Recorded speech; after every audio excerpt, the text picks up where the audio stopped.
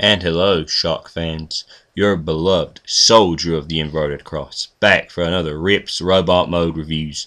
And today a little something special.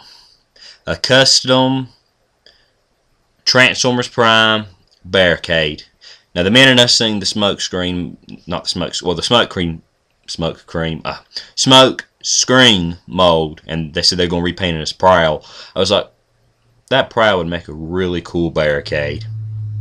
I said that like a few months before, or however long it was. Then they were like, Transformers Collectors Club exclusive Barricade from the Prowl mold, or Prowl repaint.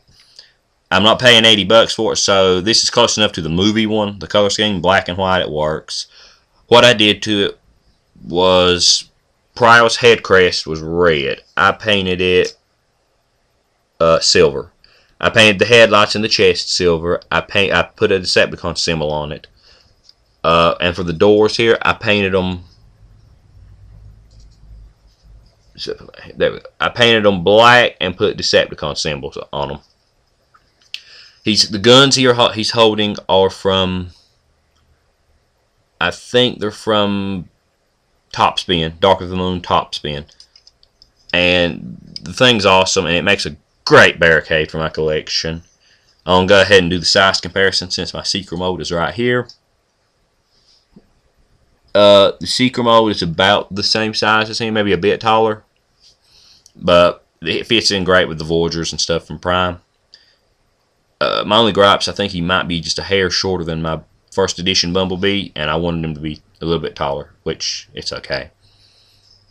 Now, articulation-wise, this guy's got good articulation. I'm not going to handle the head much, but his head is on a ball joint. Let me see how far he can look up. I can do that. He can't look up very far, but he can look left, right, and down. I know you can't see it, but just trust me, he can. The arms are on ball joints. They can go wherever you want. The shoulder pads lift up to accommodate that. There's a bend right here in the arm. It's a pretty nice bend on in his elbow, I meant. You can get good poses out of him. There is, I'm pretty sure here it's small, but there is a waist swivel in him. And I'm sorry, I bet my hands usually block it, but he does have the waist swivel. Ball joint hips, forward, backward, nothing to hinder it really. The knees bend, very nice bend in the knee. And the feet are the only derpy thing about this, because it's mostly the vehicle mode on the bottom here, but they can pivot. And it's not too big of a gripe for the feet for me. And the other thing I want to say that you probably noticed, and I forgot to mention, the arm kibble that transformed him into the car, I cut it off. I modded it and cut it off. I think there is a way still to transform him if you still have the kibble, which I do. But, yeah, I don't transform mine, as I've said before.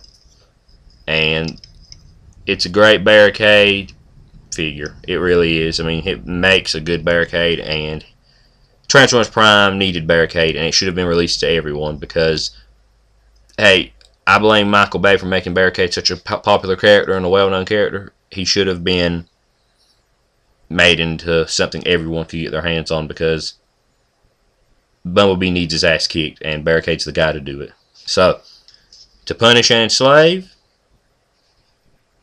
and other things he said, till next time, this is your beloved soldier of the inverted cross, signing off. Farewell.